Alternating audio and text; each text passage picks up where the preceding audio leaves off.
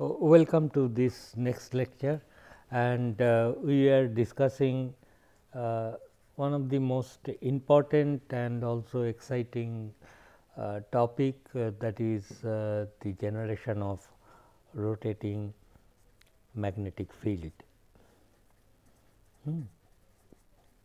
You I note that I have used the term exciting. Why it is? Let me clarify you. Suppose somebody comes to me and to average people and say that I want to produce a rotating magnetic field.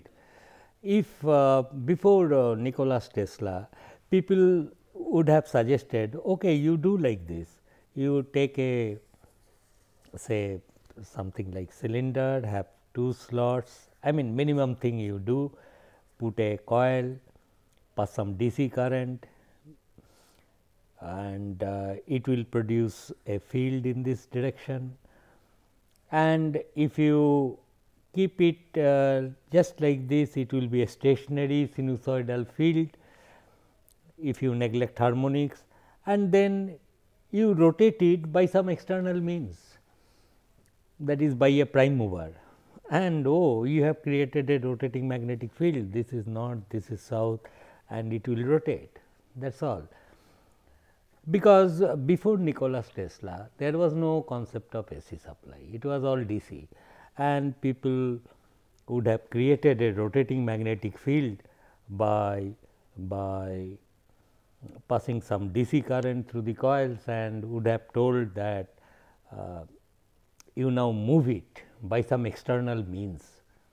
Now, here comes Nikola Tesla, he tells, okay, that is a rotating magnetic field, no doubt, but I am now telling you an idea by which you can create a rotating field without moving anything. That is the most important point.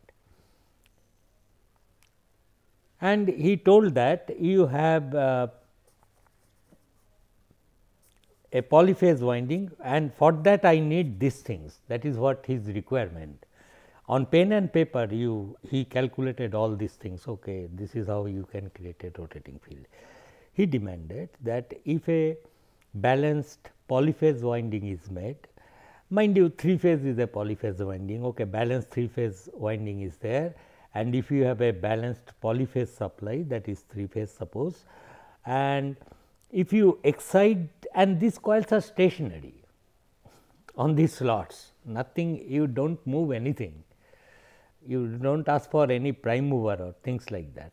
Only thing he is asking that, okay, then you pass some balanced 3 phase currents through these 3 coils, IR, IY and IB. If you pass, then you have created a rotating magnetic field, just like this, equivalent to this, and it will move, field will move, coils are stationary. So, average people will give you this solution, but it was left to Nikola Tesla, who first told you can create a rotating field like this with the help of stationary coils. Coils need not be moved to create a rotating field. Coils may be stationary, you create that field, that is all.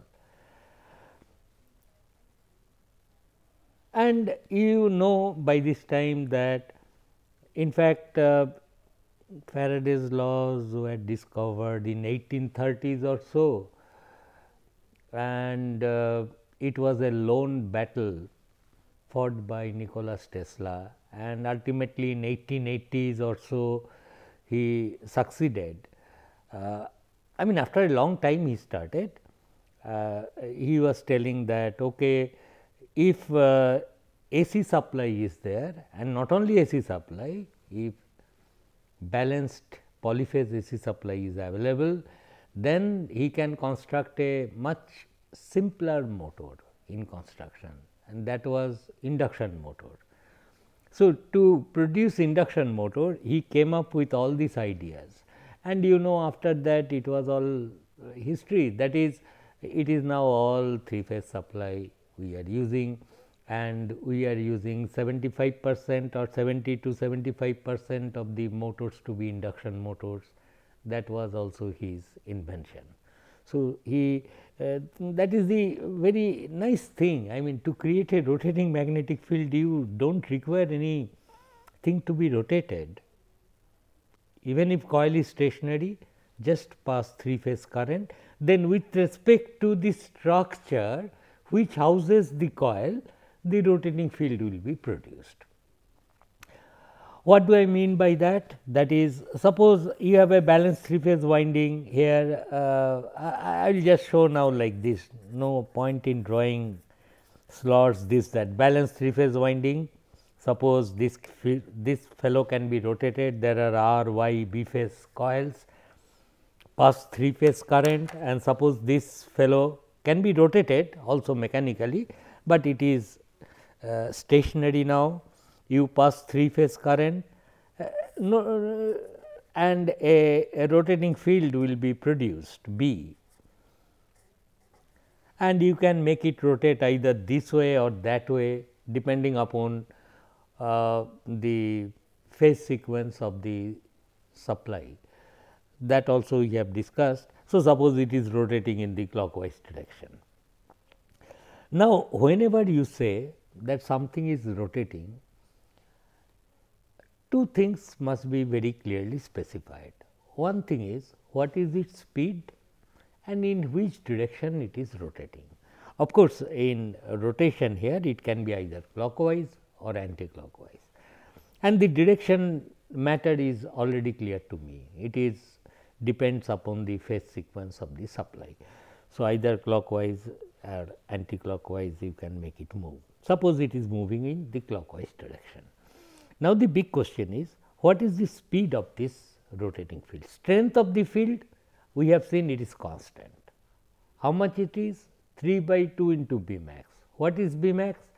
B max is the maximum value of flux density of a particular phase when it carries I max current. Each phase carries I max current, but not simultaneously, at regular interval of 120 degree they will carry. Therefore, this is the thing. Now, what is the speed? We have seen that the speed is nothing but omega radian per second, and do not forget to write electrical.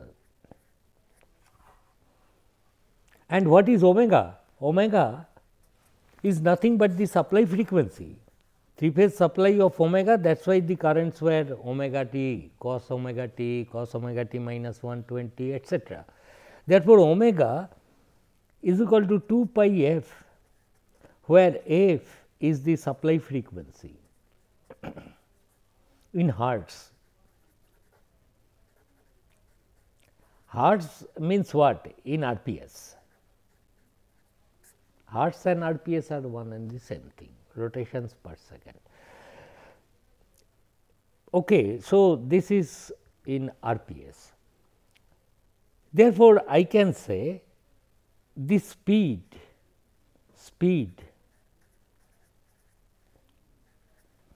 of the rotating field is f rotations per second,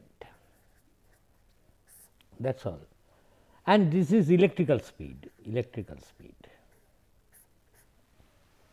Therefore, you take a 4-pole induction motor, 6-pole induction motor, 2-pole induction motor. If you say that the speed of the rotating field is 50 RPS electrical, that is same for all. Okay. Electrical speed is same for all. Now, but as you know, the speed, we want to talk realistic speed, that is the speed which can be measured with some mechanical means, or the mechanical speed, okay, theta by t is the speed, mechanical speed. So, what will be mechanical speed? Speed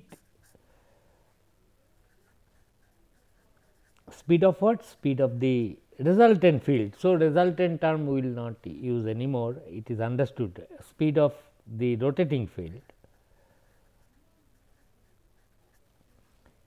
in mechanical RPS. What should I do with this f? With which should I multiply this? If I want to calculate mechanical speed, this is electrical speed. So, I must multiply with this factor 2 by p.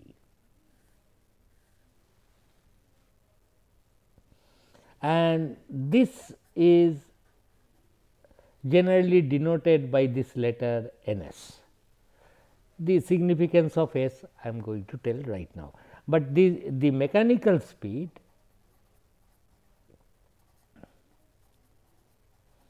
is equal to 2 f by p, where p is the number of poles in RPS.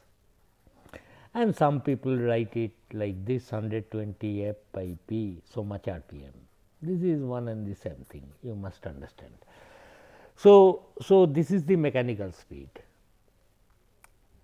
Suppose you have a 2 pole winding, then the speed of the rotating field will be 50 RPS electrical. 2 pole machine, electrical, mechanical, no distinction, p equal to 2 cancels out. So, 50 RPS or 3000 RPM, multiply with 60. Similarly, if it is a 4 pole machine, electrical speed of the field in electrical rotation per second is f, but mechanical speed for a 4 pole machine will be multiply it 25 RPS, it will become 50 for 4 pole. If p equal to 4, ns which is equal to 2 f by p, and p in our country it is 50. So, 2 into 50 by 4. So, it is equal to 25 RPS mechanical speed. So, ns I will reserve for mechanical speed henceforth, mechanical speed, and 25 RPS is nothing but you multiply with 60, it is 1500 RPM. Because that speed we understand, okay, it was here, then after mechanical speed is, it is making 1500 rotations per minute, that is the meaning of that. So, when we talk about that something is moving or rotating, as I told you, two things are important: directions we know, and what is the magnitude of the speed, that is 1500 RPM or whatever it is that is there. Another important thing is that we must follow here. Suppose we say a car speed of a car is 60 kilometer per hour. We of course, don't go on telling that it is with respect to a stationary observer. It is understood, okay, somebody is stationary with respect to whom it is moving. 60 RPM, a train is moving at 250 kilometer per hour, it is with respect to a stationary observer. Now, in this case, similarly, while talking about the speed of the rotating field, do not forget to mention with respect to whom, this speed you are telling 1500 with respect to whom it is moving that. This I am writing, you also write it down, this is very important, that speed 2 f by p, the mechanical speed or electrical speed, which is s, this speed is with respect to the structure which houses the winding. This is very important. What is the meaning of that? Suppose you have a balanced 3 phase winding here and it is on the rotor. This fellow can move by some external means, you can move it. Suppose you are not moving it. These coils you have energized with 3 phase supply. You know a rotating field results, okay, B resultant, and it moves, suppose in this direction with Ns. Now, this Ns is with respect to the coils or stationary structure which houses the coil. Now, what is the meaning of that? Meaning is that if somebody is sitting on the rotor, he will conclude that on this structure with respect to him it is Ns. But you note down that on this rotor I now impose another velocity, which is by mechanical means I am also turning the rotor. This body, rotor body, houses a 3 phase winding and it is energized from a 3 phase supply of frequency f. Then I know there is a rotating magnetic field of constant strength and its mechanical speed is this much, and suppose moving in the clockwise direction, that is fine.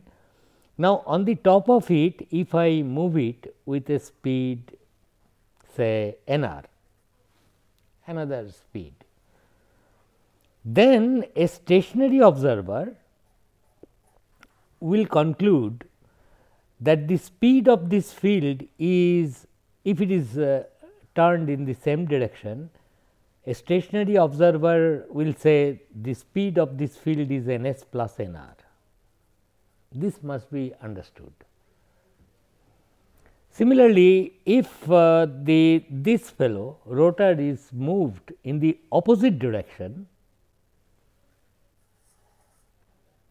this way Nr, and this is your field which is moving already in Ns with respect to whom? With respect to the rotor. Then the stationary observer in this case will conclude that the field is moving with a speed Ns minus Nr. Therefore, this term is very important, that this speed is with respect to the structure which houses the winding. If the structure itself is also moving by some external means mechanically, then a stationary observer will differ. He will say, somebody sitting on this rotor, he will always say, okay, it is moving with Ns, that is fine, absolutely. But somebody outside observer standing on the feet, and suppose let us imagine he can see the lines of forces, then he will conclude that okay, that field is moving with Ns plus Nr or Ns minus Nr, depending upon whether the rotor itself is moving in the same direction or not. So, these two things must be very clearly understood, okay? And this will be often used in induction motor. Now, before I go to the induction motor, let us do some simple exercises. For example, I have a machine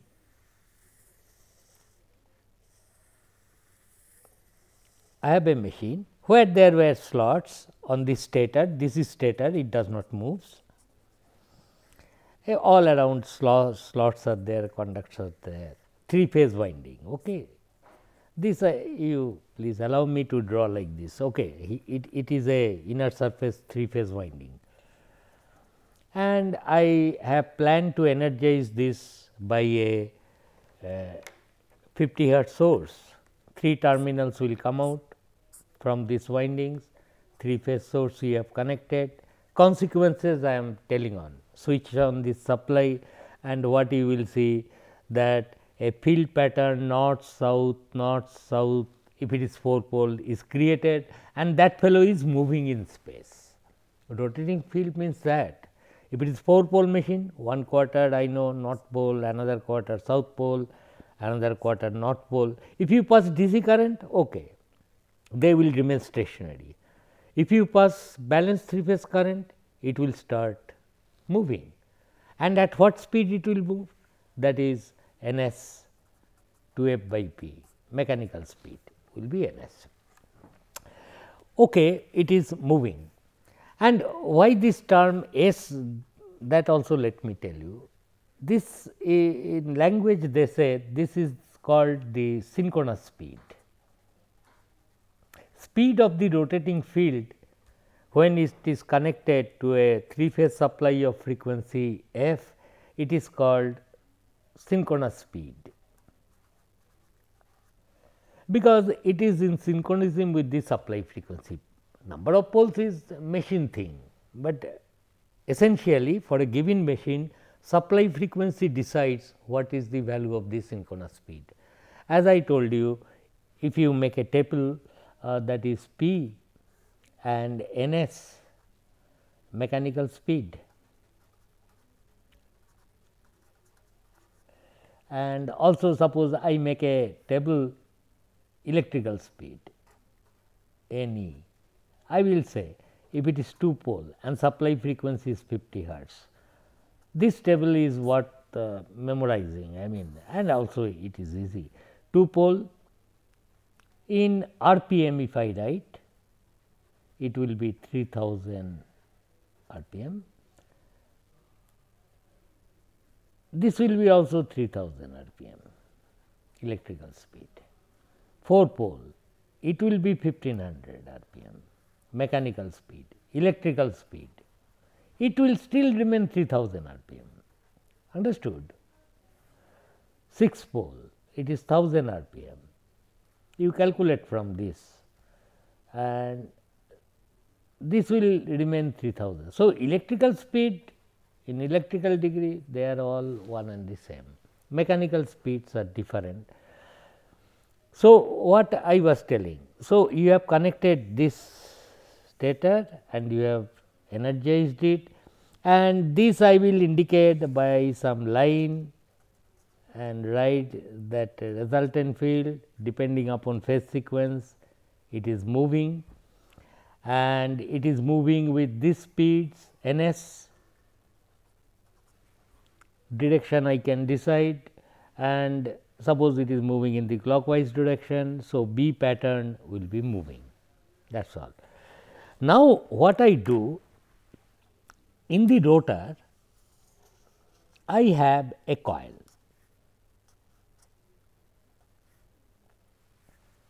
and rotor is stationary, rotor, I will not run it, it is stationary. Stator is a coil, nothing is moving in this scenario, in this case, and you create a rotating magnetic field. Now, as this rotating magnetic field is existing, therefore, there is bound to be induced voltage here in the coils, because flux linkage or each conductor comes under north pole, south pole, BLV is there, all these things we now know. Now, the question is, what will be the magnitude of the voltage I want to calculate in this rotor coils?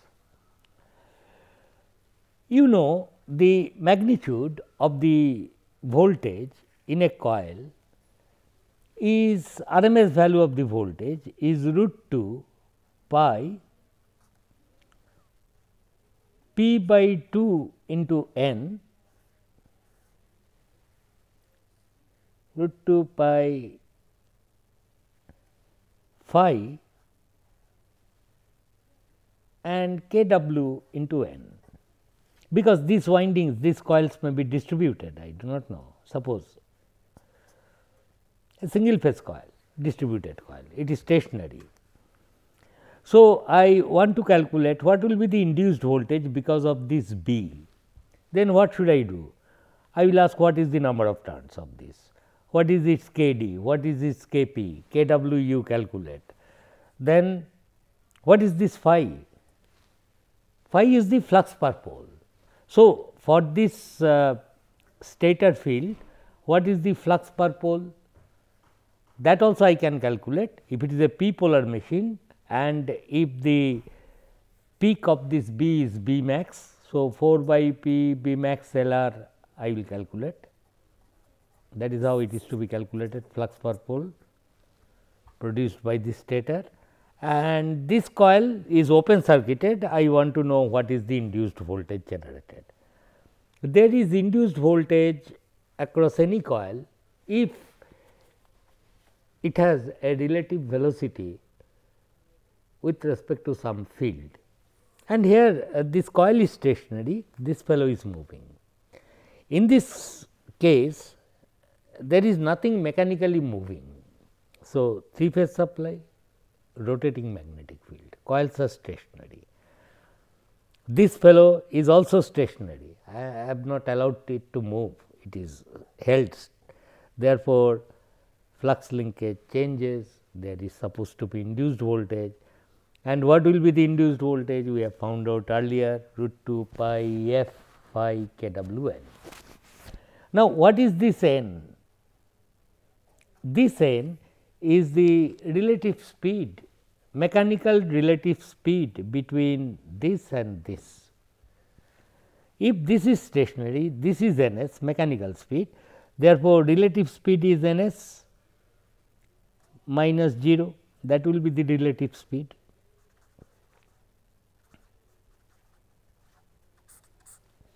But in this expression, I must convert it to electrical. So, it will be root 2 pi p by 2 n s phi k w n. What is n? N is the number of turns. K w n is sometimes called the effective number of turns, because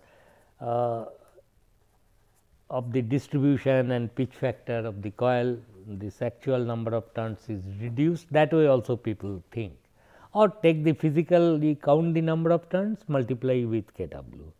Phi is the flux per pole because of B s. Therefore, I will be in a position to calculate induced voltage in a coil. On the top of it, if I say, if this rotor is also moving in the same direction, and with respect to stationary observer says the speed of the field is n s, speed of the rotor is n r, all are mechanical speed, it is moving. That is what a stationary observer conclude, and he wants to calculate what will be the induced voltage, he wants to know. Then what he should write, root 2 pi this thing which will cause this voltage is the relative speed. If they are moving in the same direction, it should be p by 2 n s minus n r, this is this term, flux per pole k w into n. If suppose this rotor is rotated in the opposite direction as that of the field, then the magnitude of the voltage will be root 2 pi p by 2 n s plus n r. That is, calculate the relative speed between this and the field. Where the coil is there, coil sees what? If the field is moving in the opposite direction as the rotor rotation, then relative speed is high. So, you would expect higher voltage to be induced, is not. Therefore, these are the things you please go through it very carefully, and always remember, while specifying the speed of a rotating magnetic field, it is a good practice to always write down, okay, this is with respect to this fellow or that. In general, the speed of the rotating field depends upon supply frequency, which is 2 f by p, and it is with respect to the structure which houses the winding. Thank you so much. This is important lecture. Please go through it.